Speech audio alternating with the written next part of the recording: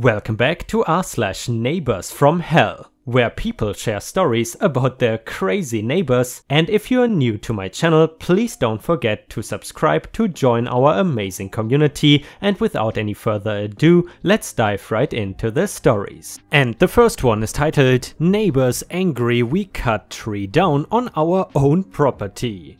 My parents have a big apple tree at the end of the garden that is deceased and always shedding lots of inedible fruit, which has led to pests digging up the grass. Apparently my dad's solution was to have it cut down by a professional tree surgeon. The neighbor behind is now kicking off. He keeps coming around and shouting at my mom, calling at all hours to speak to my dad, and again shouting at my mom, threatening to sue them because they can see into their garden now, and his wife is really upset about it. Question number 1. I know there are things like tree preservation orders. I'm trying to get in touch with the arborist to find out more. If they have fallen foul of it, how much trouble are they in? Question number 2. How do I deal with the neighbor? I live at the other end of the country, but I have his number now, and my plan was to call him and say he is not to phone or visit my grandparents' property. Also, that I have contacted the police to log the previous incidents of harassment. Is harassment the right thing? I have not called police 101 yet, but will do today. If he does contact my parents again, I will record the encounter and report to the police. Does this sound like a sensible game plan? Could I ask that you please hold your views on how stupid my dad's approach was? Had anyone known before, we would have advised a different approach. I am very stressed trying to resolve this all remotely. Many thanks in advance. And a user in the comments said, it is pretty unlikely that an apple tree in someone's garden will have a TPO on it, but always best to check first. Other than that, he has done nothing wrong. It is his land, he is entitled to plant or cut down as many trees as he likes. TPOs notwithstanding, the neighbor has absolutely no right to not have people look into his garden, and he definitely has no right to force other people to provide screening to his garden using their own land. If he doesn't want people looking into his garden, he needs to plant his own tree. Call the neighbor if you like, but keep it very brief and to the point. The main thing is to send him a letter telling him not to contact your parents again, and then log what has happened so far to the police. You will probably find using the web form easier and quicker than calling 101, especially as you don't require police action at this stage. And another user in the comments said, if it is your dad's tree, then he can remove it. If he's inadvertently breached a TPO, that's been him and the local authority, the neighbor has no standing there. From what you have said, the neighbor is cheesed off because he has lost some privacy. That is his problem. If he wants to stop people being able to look into his property, he needs to plant a hedge or something. Assuming there's no covenants between the properties as to maintaining this tree or similar, which would be pretty unusual, then your dad has no obligation to maintain a neighbor's privacy. You don't buy a view, nor do you buy privacy where the barrier is on other people's land. A court is not going to oblige a landowner to use their land in a certain way for the benefit of a neighbor. No harm in making a general, appreciate we could have warned you in advance, sorry, type non-apology, but beyond that I would do exactly as you suggest. And guys, I'm curious, in case you have any annoying neighbors, have the conflicts with your neighbors gone down in 2020 compared to 2019, or has everything stayed the same or even gotten worse because you're more at home now? Funnily enough, I asked my mother, who is obviously still living in Europe, whether the annoying neighbor is still at her window every single day, smoking and talking to people on the streets. But for some reason, and my mom is not sure why either, the annoying neighbor is not at the window anymore. I would say that is at least one positive aspect that 2020 has brought up. Oh, and by the way guys, please let me know your feedback about the audio quality today, because I made some significant changes in my audio setup. Please let me know if it is worse, better, or the same as before. Thank you very much. Either way, now we will read the update to the neighbor's story. Update number 1 from earlier before the call. Firstly, thank you all for taking the time to reply. I cannot tell you how much better my mental state is now as a result. Secondly, I have spoken to the arborist and it was not in a conservation area, there was no TPO and he had spoken to the council beforehand. So that just leaves the neighbor. Just for your interest, his garden backs onto my parents' garden, so his house is on another street. On reflection and some of your comments, I want to try and be amicable rather than an emotional response. But I really do need to be firm about contact. I asked my mom to take a picture of the tree so I could visualize, and she said she would do it later because she is scared he will be there. Clearly not acceptable, but I also don't want an escalation. I will call him at lunch once the kids are down for a nap. Thank you all again. Genuinely, strangers on the internet have really saved my sanity today. Update number 2 after the call to neighbor. Throughout the call they acknowledged that my parents can do what they want on their land and there's nothing they can do about it. More info, my parents' garden dog lacks, so from neighbor's garden they can now see through to the road. No one actually can see into their garden unless my family is in the garden and very tall. I rang the neighbor, it was the wife, so I started by saying we were sorry for the upset caused and that was never the intention, appreciated it, must have been a shock. She mentioned how much they enjoy the vista, they have just spent 80k putting in lots of big windows and now they have to pay for plants. They are also wildlife lovers and there were birds in the tree. I didn't respond. I asked how they got my mom's number. She said she did not know but passed me on to the husband who was nearby. I had assumed he wasn't there. The husband gets on the phone. I redo the whole "sorry you felt upset" bit said to the wife. He got mom's number from the arborist. Explained that my mom was left feeling shaken and intimidated by his contact. He acknowledged he crossed the line, lots of back and forth where he talks about the shock and I say appreciate we could have done things differently, like giving some advance notice. I make 2 key points that A, there was no legal protection over the tree, he pipes in he knows as he rang the council, number 2, the tree was deceased so it is a safety issue, and number 3, it is their garden, they can do what they like, he is entitled to have an opinion but cannot make any demands. I say they want to remain amicable neighbors after all and what is done, so hope this is the end of the matter. He continues to talk over me, repeating about what a shock it was, etc. So I have to be a little forceful and close by saying he should not call my mom or make unsolicited visits to their property in the future. He said, yep, no need to now. There was a noticeable change of tone here from him. I thanked him for speaking to me, wished him and the wife a pleasant day and ended the call. I felt a bit dirty biting my tongue so much, but my logic was it is resolved, he knows he should not have spoken to my mom the way she did, and hopefully they will never speak to or encounter these clowns again. Update number 3, I rang my mom to give an update after the call. She mentioned that she had hidden exactly what the guy said from me and my dad so we wouldn't escalate things, my dad especially. The neighbor was incredibly rude and made comments about my mom's mental state for cutting down a tree along with other abusive comments. My heart wants to call back and give the cowardly bully both barrels, but my head is saying it is resolved now, so just to leave it, wish I had known before. My parents seem content with the outcome and if he misbehaves again I will go straight to the police with the incident log and transcript of the call I recorded. Conclusion.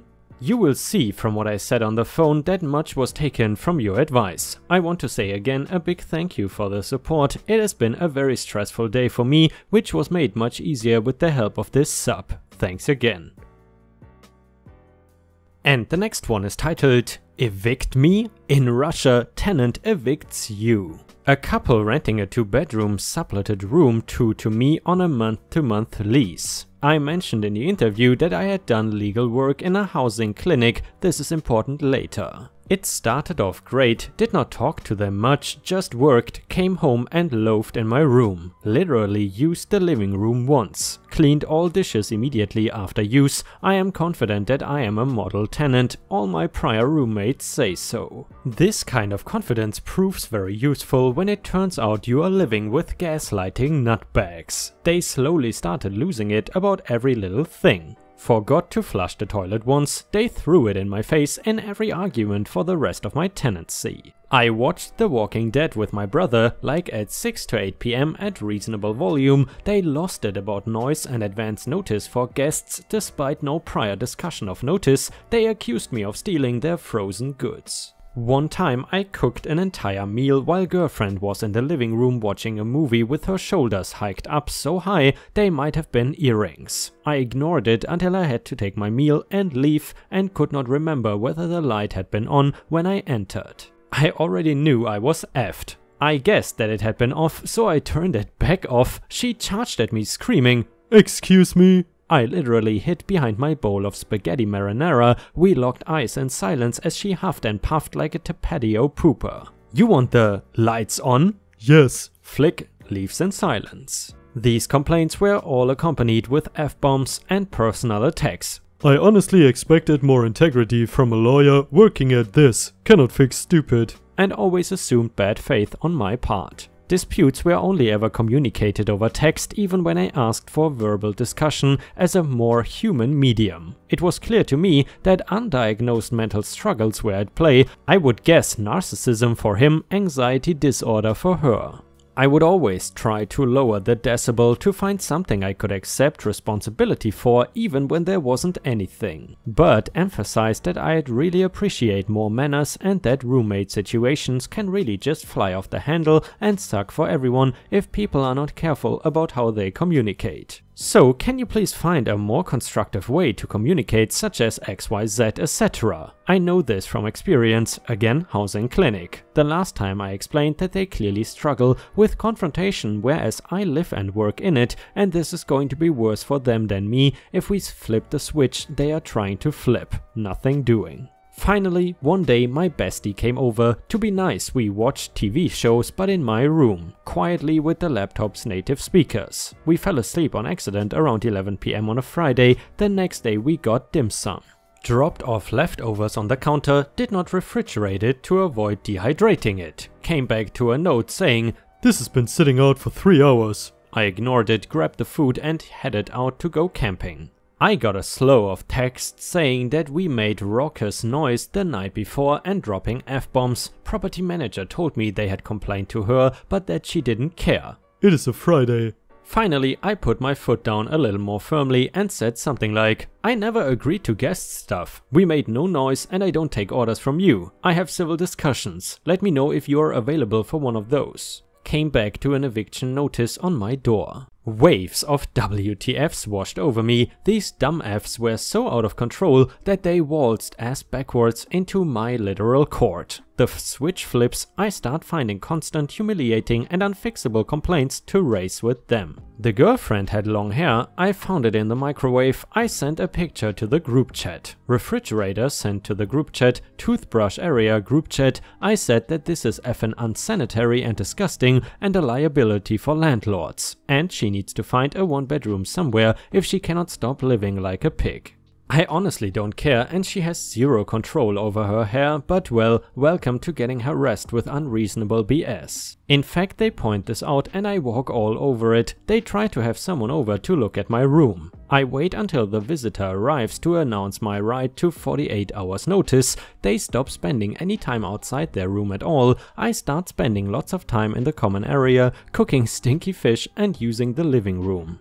They cut off my internet, which did throw me until I realized I still had access to my old co-op's Xfinity wireless. Manager at this point let slip that they've been going through subtenants like burner phones for the last 5 years. Finally, the last day of the eviction notice arrives. After several days of reminder texts from them, they come home to find a thoughtful letter explaining that our town passed a just cause eviction requirement 4 months ago. True, cannot write this crap, and they don't have one, so I am going nowhere. Moreover, the new law attaches treble damages and criminal liability for violations, also true, and I'm going to give them the big black diddly. Heard boyfriend laugh out loud through the wall at flute pitch. At this point they stopped texting me at all, as the reality sunk in that they had spent a month sending me buckets of jury PORN like complete morons. I got a VM from a mediator who told me 3 times in one call that they above all did not want me to sue them, deleted it, and then I kid you not, they literally moved out of the house, stopped living there. And throughout all this, I have effectively compartmentalized this whole area of my life, and I am happily overachieving at my job, having planned this all out at the beginning of the month. Eventually, my fellowship ended and I left out of my own volition. I got a full deposit too. I never did sue because who has time for that, but I was happy to let the specter of a suit haunt those anxious sadists for years. To quote Cartman, "Don't F me." And guys, if you have watched until here, please don't forget to post some star emojis in the comments and also like the video if you want to support me. Thank you so much in advance. And by the way, speaking about Cartman, are you watching any cartoons nowadays? My favorite cartoons nowadays are probably South Park, Family Guy, and still The Simpsons. What sort of cartoons are you watching? Let me know in the comments. And the next one is titled, "This is private property, sir." A few pieces of scenario you need to keep in mind. I'm a student and I rent a shared old house with other students. The house has no garden, but there's a long paved space around. All walled, none of us can leave it since there was a second lockdown, so we have to stay in this space for daily activities. Second thing to know is that I recently picked up daily exercise since I recovered from Big C. I'm not infected anymore, and I'm lucky that there's a space good enough beside our house with a nice curb I can use to some things I couldn't otherwise. The third thing is that this part of the paved space, even though close to the house, is the opposite way from the street door, which means that most people only go there either to park their cars, there are always some on the opposite side, or because they live in the garage next door who shares the space. The garage is not used for cars and I guess it is reconditioned as a tiny flat instead.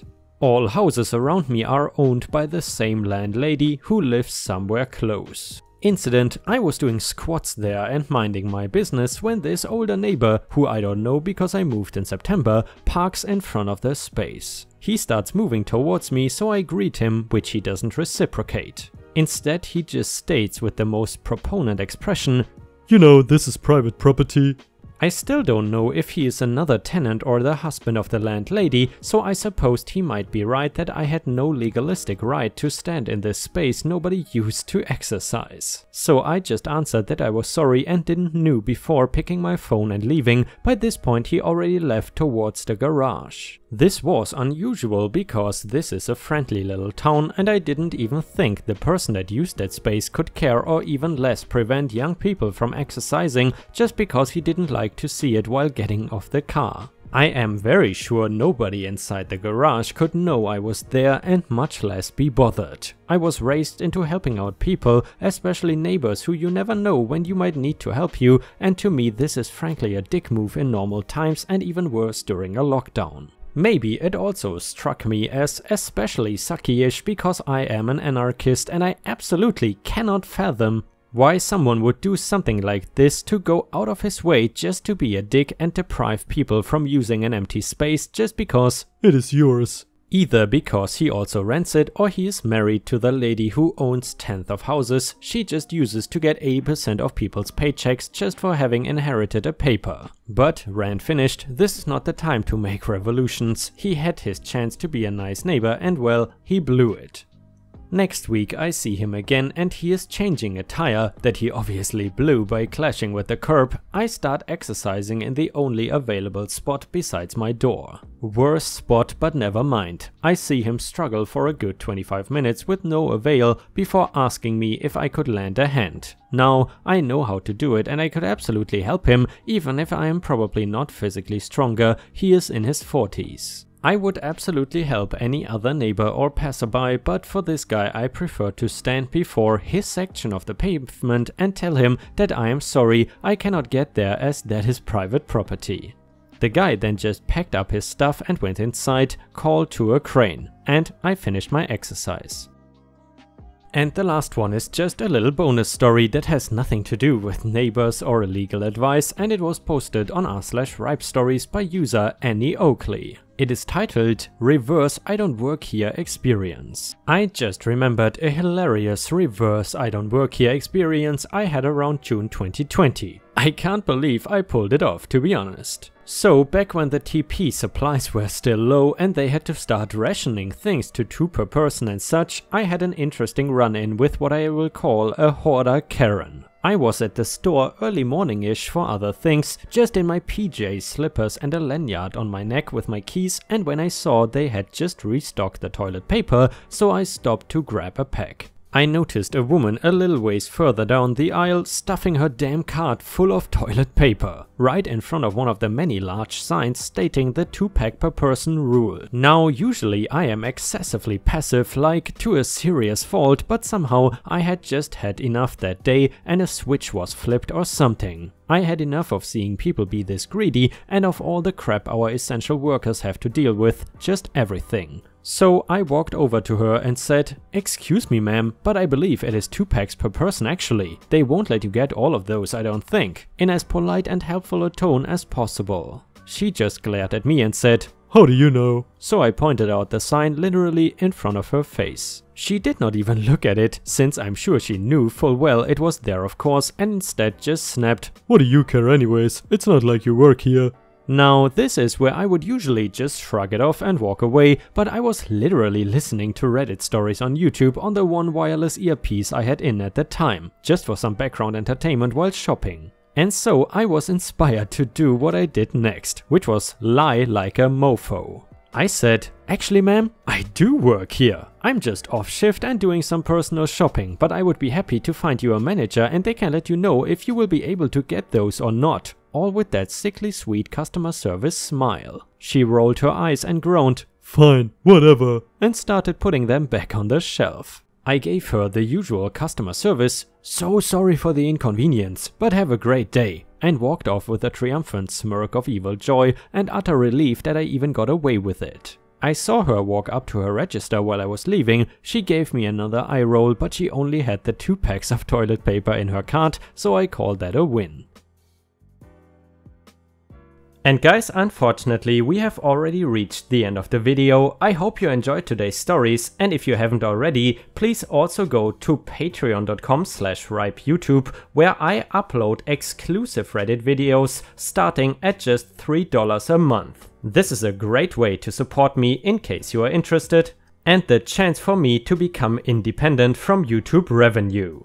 Thank you so much for watching. Please don't forget to subscribe and like the video, and I hope to see you again tomorrow.